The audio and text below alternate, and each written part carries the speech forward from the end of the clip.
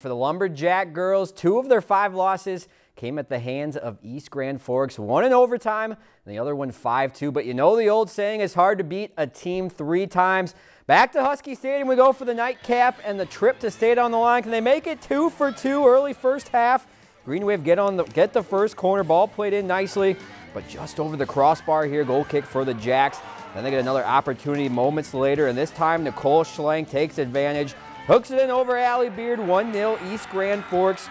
Good chance for Bemidji later in the half. Free kick, gets over the defenders, but can't get someone on the loose ball in the box. How about this one? Jacks would tie it up with just over 10 minutes left. It goes to OT. Isabel Morin, she plays hero, the golden goal. Girls join the boys with a section title and also heading to state next week. If you've enjoyed this segment of Lakeland News, please consider making a tax-deductible contribution to Lakeland Public Television.